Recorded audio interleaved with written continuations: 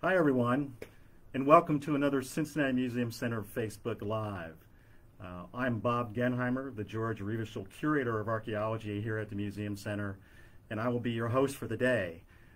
So what I want to do is talk a little bit what I do here at the museum, talk about some of our fabulous archaeology and ethnographic collections, our Han Field School collections in Field School, and answer any questions you have about me or what I do.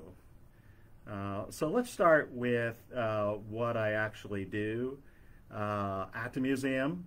My job is to supervise a whole bunch of things and coordinate a lot of things. So let's take a closer look at some of those items. So first of all, I supervise the volunteers, the college interns, adjunct curators, researchers, etc. And number one in that group is the volunteers. So we have more than a dozen volunteers now who really want to get back in here and do some work for us. These people do everything. So you always hear about the romance part of archaeology. The volunteers do the non-romantic parts. So they're doing the washing, the sorting, the numbering, flotation, reboxing, all those things that we need to have done so that we can be a productive department. And they've been doing that for decades here. I have been here for 30 years, at least in August. This is my 30th year. And I probably have had over 150 volunteers in our lab or in the field. So they're extremely important to what we do. Also, college interns.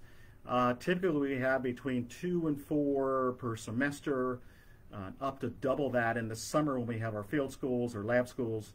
And this is designed as a real-world learning experience for them. So they get to work on a lot of things where they wouldn't have access to. They learn field techniques, they learn lab techniques, they learn about material culture and those sorts of things as well. We also have adjunct curators. These are local researchers, or sometimes not even local, who use our collections when they're doing research.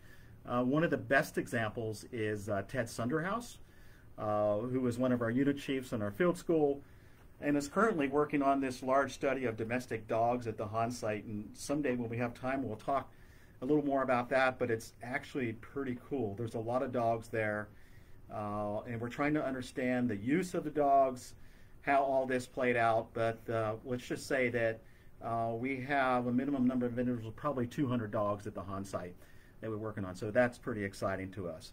Also, the last one is researchers. So we have a lot of researchers, and this includes students and colleagues who utilize our collections for research, so it is incumbent upon us to have those collections in a state where they're ready to study.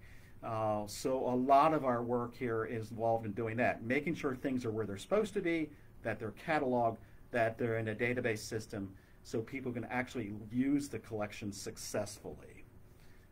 So we have some questions here. Let's answer one of these questions. Why is archaeology important to the Cincinnati area is the first one I see come up here. Really, when they say Ohio is the heart of it all, when you're talking about archaeology, Southern Ohio is probably pretty much the center of the universe in the United States for the history of archaeology. This is where all these enormous sites were, mound sites, earthworks, all these village sites. So in the 19th century, this is where people, archaeologists cut their teeth working on this material. So there's a lot of important sites, including our field school site, the Han site. These are nationally significant sites.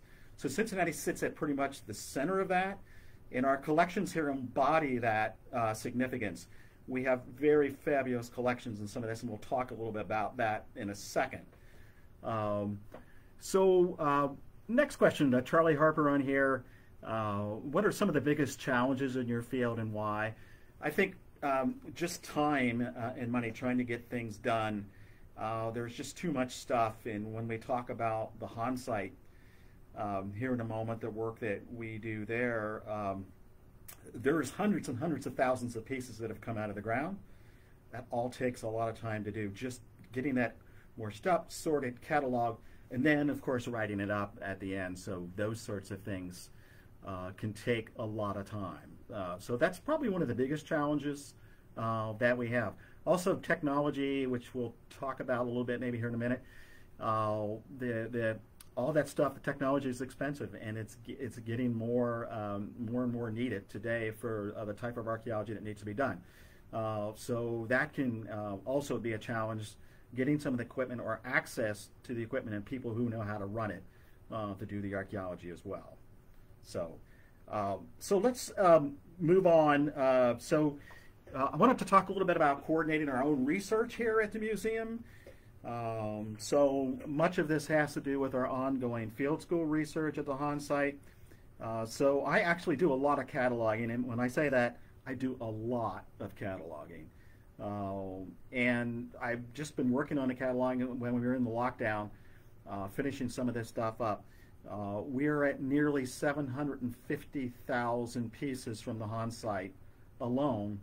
We've been there 12 years. That only includes 8 or 9 of those years that have been cataloged. So there's well over 1 million, maybe 1.2 million items from the site. So I spend a lot of time trying to do that because it's incumbent upon us to keep up with that sort of stuff.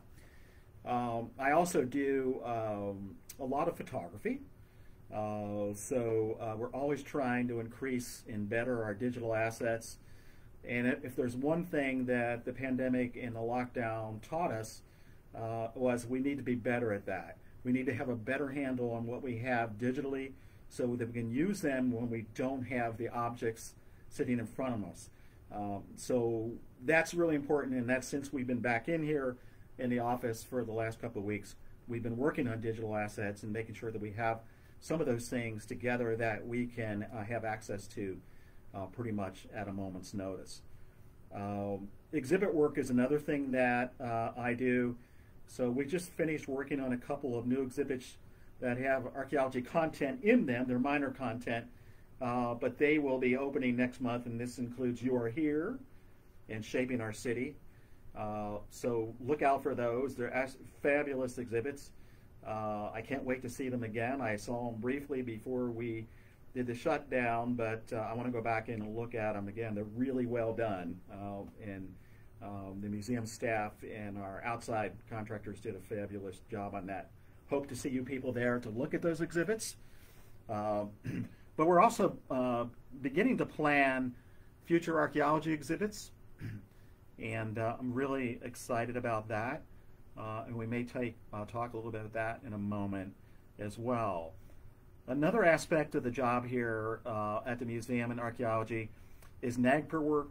For those of you who don't know what NAGPRA is, it's a Native American Graves Protection and Repatriation Act that was passed into law in 1990.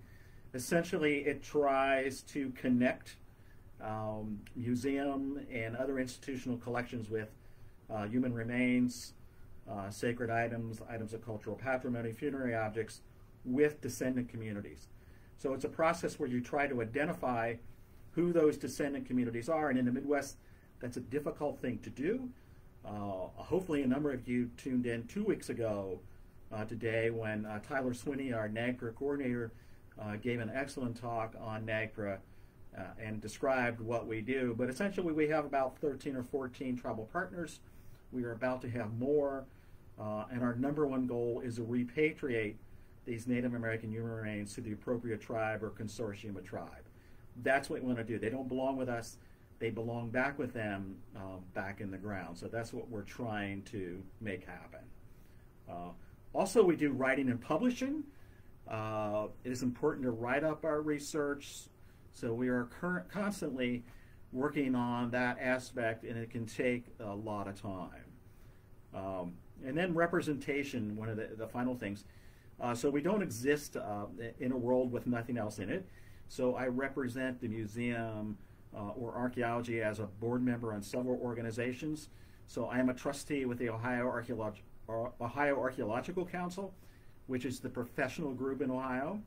I am also a trustee with Heartland's Earthworks Conservancy, which is a group which tries to acquire or facilitate the acquisition of earthworks in Ohio, which there are many, many, many. So we try to go behind the scenes and do that.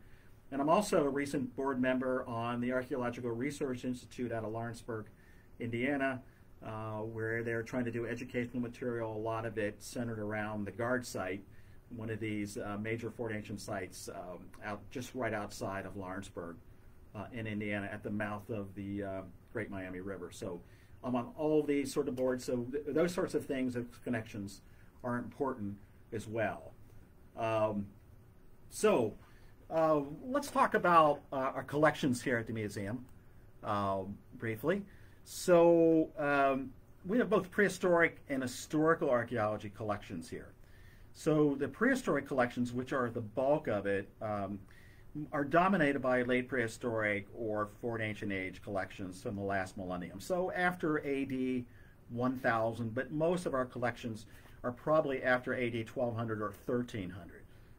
So this is the last gasp of Native Americans in this area before everything is disrupted by Europeans arriving, moving them out, disease, and so forth.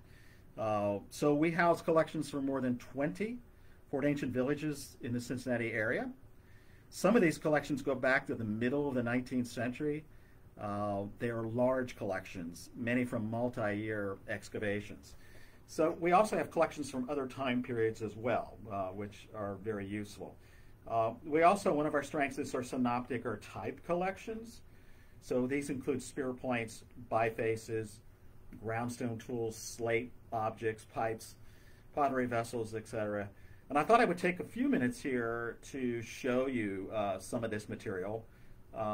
There's actually some fabulous pieces, but we're just going to show you a few just to whet the appetite a little bit. So here's a nice little rim section of a pottery vessel.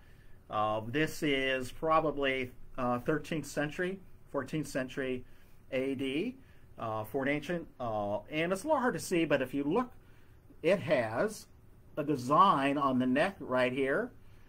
This is called guilloche. It's a ribbon pattern that goes in and around and a nice big strap handle. So this is a section of a vessel that probably stands about 1.5 feet tall when it was the whole vessel was there. So we can tell a lot from these little sherds.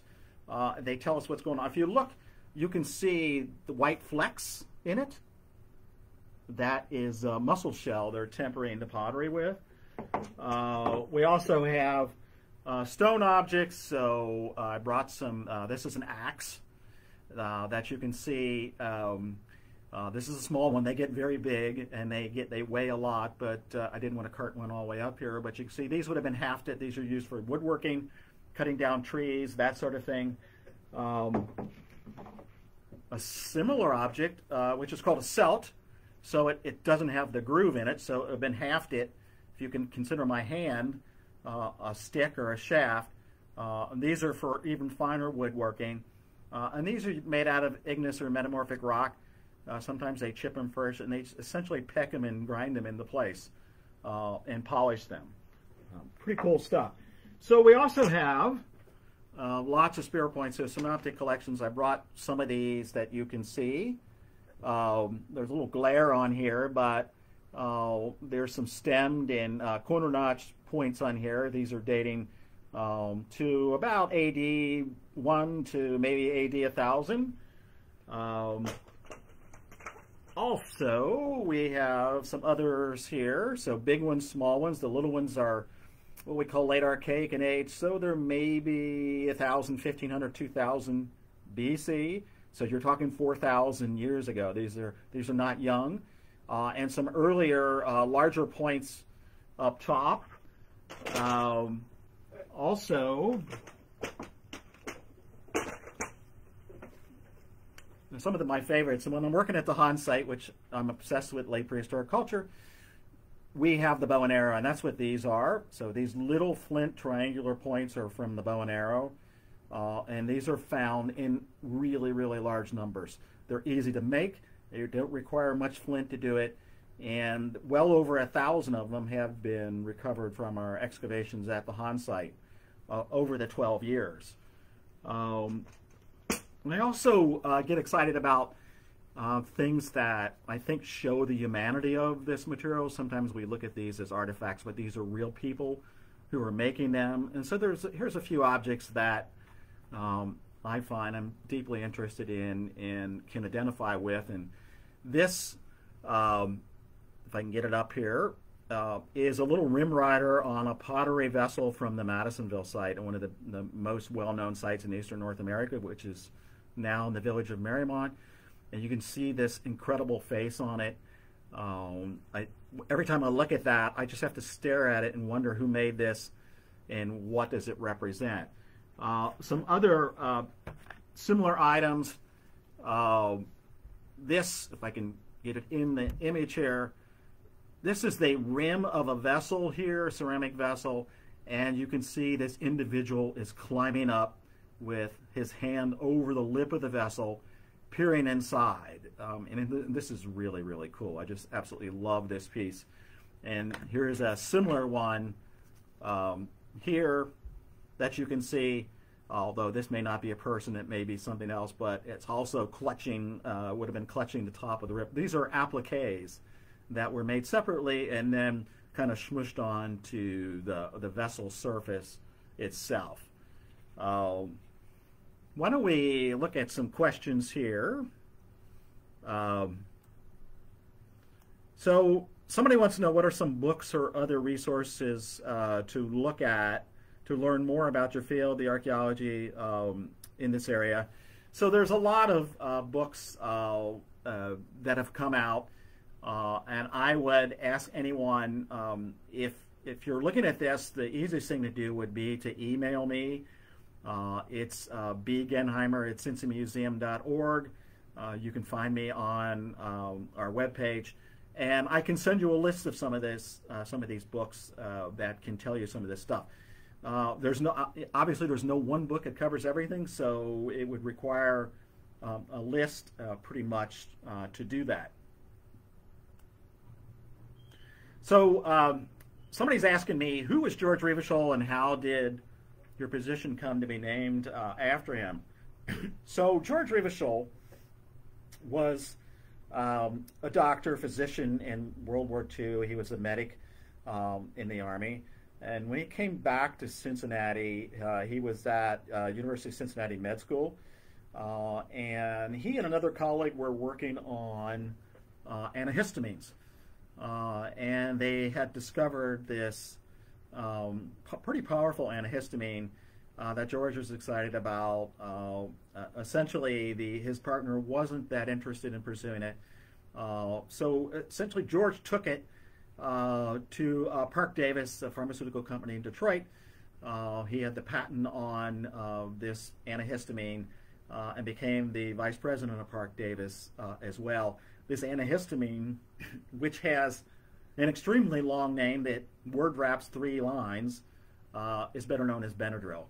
So he pretty much invented Benadryl and pretty much spent the last years of his life being a philanthropist and endowing lots of stuff. He came to us. He was interested in archaeology. I had known that because we had talked a little bit. And he essentially endowed the position, which is why the position is named the George Rieveschl Curator of Archaeology. So what else do we have here? What is your favorite artifact found at the Hahn site so far? And this is from Valerie. Thanks for that question, Valerie. And I have a perfect answer for you, Val, because it's sitting right here. This is, it's hard to do these in reverse. This is a elk antler hoe. So you're looking at it, you're looking at the downside, look how thin that is. So as you know, elk antlers are a little more spatulate than deer antlers, but we think these have been processed. We think they have split these antlers, they've got them wet, they've heated them and flattened them so that they have this flat. So here's the business end of this. So if you look, if we get this up here, this right here, so and here's a hole where it's been hafted. I mean, I just love this piece. It's enormous. It's also notched down here. So this would have been on a handle. So if you can imagine my hand as a handle. But the thing I like most, and again, this gets back to the humanity part of this, is these 2 holes that you see right there. So this piece split on them, and in order to save it, they drilled 2 holes, lashed it together, and it's still together when we found it. So that lashing worked. So yeah, this is one of my favorite pieces, Val, and thanks for asking the question.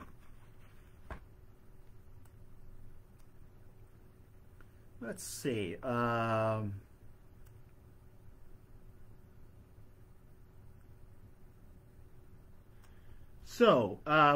Let's move on a little bit here. So let's talk about historical archaeology. We talked about the prehistoric stuff. So we also do historical archaeology here as well, which is one of my favorite fields because historical archaeology actually weds history and archaeology together, or history and anthropology. So the nice thing about historical archaeology is you can look up things. There are records. So I can go to a book and look things up. It's hard to do that with prehistoric stuff where there are no living witnesses to the people who left the material. So you have to use analogies and historical inferences and all sorts of other stuff to deal with that. But the historical stuff, a lot of times you can look things up. You can see when things were manufactured. Let me show you a few pieces that get my heart beating faster here. And this one is, in fact, all this stuff is from Privy Shafts, downtown Cincinnati. So you can see this beautiful scroll flask, or sometimes referred to as a violin flask because of its shape. On the bottom, it has a glass rod pommel mark. So this dates to probably 1815, 1820, maybe 1825. A really cool piece, intact, except for a few breaks here, which we glued back together. So this was found near the base of a privy shaft, which starts about 1840. An absolutely cool piece about the history of Cincinnati. Another bottle that I love is this one. And this one says H. Guy Ginger Pop on it, Cincinnati, Ohio. The bottle itself is quite beautiful. The shape, it has an applied lip. This is a little later, maybe 1840s, 1850s, 1855. And this one has a pommel mark on the bottom, but a bare iron pontal. You could see the metal mark on it here as well. So to me, that's pretty cool. Also, I know you all love yellowware. I do. It's one of my favorite things, and any of you guys have been to my house, you've seen I have some. So this is a chamber pot, also from one of these privy shafts. This dates to about 1840 to 1845, and it has this very avant-garde work on it. These are actually cat's eyes that are sort of flowing or moving. This is commercially produced pottery. You can see it has a handle on it. So chamber pots, what you would expect to find in a privy shaft, and we find quite a few of them.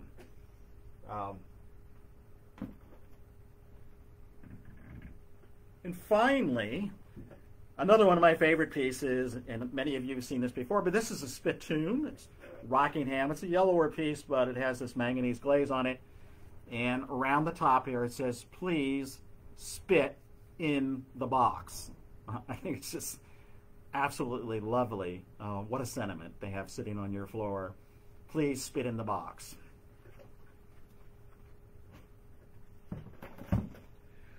And that, I think, brings us to our ethnographic materials. So we have cultural items from all over the world in our ethnographic collections. One of my favorite collection areas. So much of this is derived from Cincinnatians who travel the world. They collect it, and they bequeath the collections to us, either upon their death or prior to that. So we have all this fabulous stuff from around the world. So some of our fabulous collections include, as many of you know, the Fleshman family collection from their cruise around the world in the Camargo in 1931 and 1932. And there's almost 1,000 pieces from that alone. Also, we have large collections from Lewis Kotlow, who traveled the world his entire life and strived to go to places where no one had ever been, to see the remotest places and people on the planet, and then collect things from there as well. So I brought a couple of things from our ethnographic collections for you to see. This is one of my favorite pieces. This is a Zuni pot, and if you look, it's an owl. Isn't that a sweet face or what? So this dates to probably the first half of the 20th century. You can see it has these little circles or targets all around it. It sits very nicely because it has a tail that goes down as a sort of a tripod leg. Absolutely a gorgeous piece. Also, a moccasin. This is a Lakota Sioux moccasin. You can see also beaded on the base of the moccasin as well. And it has some calico fringe on the back. We have maybe 3 or 4 dozen moccasins in our collections, Native American, most of them from the plains. And finally, one of my favorite pieces. This is from the Adair collection from Brazil, collected in the 1980s. These were actually made in the 1980s. This is a feathered loincloth. If I can bring this back so you can kind of see the whole thing. I don't know what your computer screen is doing, or your phone, but the colors on this are exquisite. They are a dark black, a blue black, a brown black, sort of like dog colors. There are probably 15 of these in our collection, most of them with very spectacular, vibrant colors. This one is my favorite because it's so simple. It always stood out to me as being one of the best ones there. So it's one of the reasons why I brought it in here. So, what other questions are here? Whatever animals have you found at local dig sites? Horses, cats, any unique animals?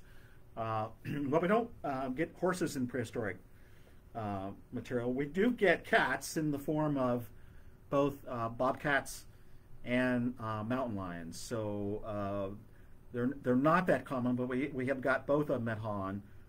We've gotten bobcat jaws, and we will get parts of mountain lions as well. So both of them are here, and both of them would still be here, except we simply don't tolerate them, and we've gotten rid of most of their area that they could actually survive in. Let's see, what else do we have?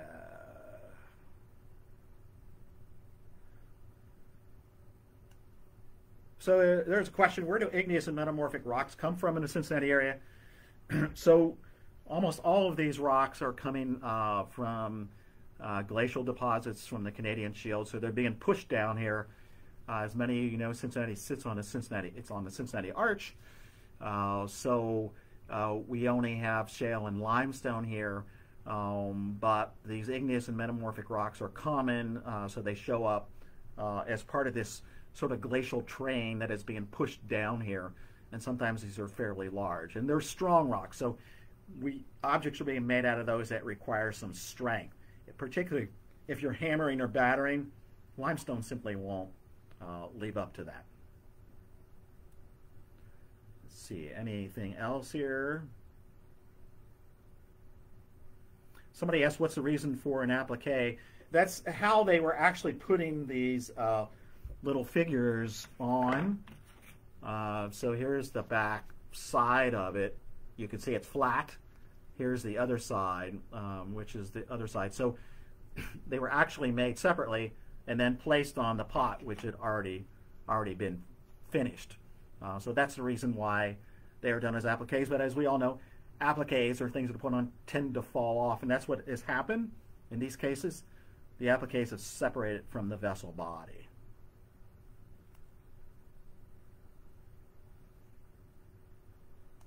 What is the strangest thing you've ever found at a dig site? Boy, that's a tough one. So this is a question from Emily. I think one of the most interesting things is that we have found Carolina parakeet beak at the Han site. As many as you know, the Carolina parakeet is a now extinct bird, one of the only true parakeets in the U.S. Actually, I have a little pipe here, which is in the shape of a Carolina parakeet. So that beak that you see there in the front, which is a very characteristic beak, is what we found at the Han site on a bone. So when you find something like that, when it's an extinct animal, and that's, as far as I know, the only one that we've seen, that's pretty cool to do that. So maybe not the strangest thing, Emily, but certainly one of the most interesting things. Have I ever seen Sasquatch tracks or bones? No, I have not, and I hope I never do. But thank you for the question. Okay, we're at a half an hour here, people. I think I've answered most of the questions here, except I have one more in from Erin. She wants to know, isn't the Carolina parakeet one of the animals on the plates from Newtown? She's talking about the shell gorgets, and yes, one of the most recent shell gorgets that came out of Newtown about 4 years ago has a composite animal, or a chimera, on it, and that animal we believe to be part panther and part Carolina parakeet. So it has a parakeet head, body, feathers, so forth, but the visible foot and the big bushy tail suggests that it's a panther. So a mixture of an upper world and lower world, or underwater spirit on those two. So very good, Aaron, for catching that. So that's another instance of seeing that. So what I'd like to do is sort of close this out, just to say that if you want more information about what we do and activities, not only archaeology but the Museum Center, please check out our website at cincymuseum.org and follow us on social media. We'd appreciate if you did that. I can't tell you how much we miss you at Union Terminal, and we can't wait to see you back at the museum when it reopens in mid-July. As a nonprofit organization, we rely on ticket sales to operate, and of course that is not possible right now. So if you enjoyed this presentation, I hope you'll support Cincinnati Museum Center by donating at cincymuseum.org. So thanks, and I hope to see you all real soon at the museum. Goodbye.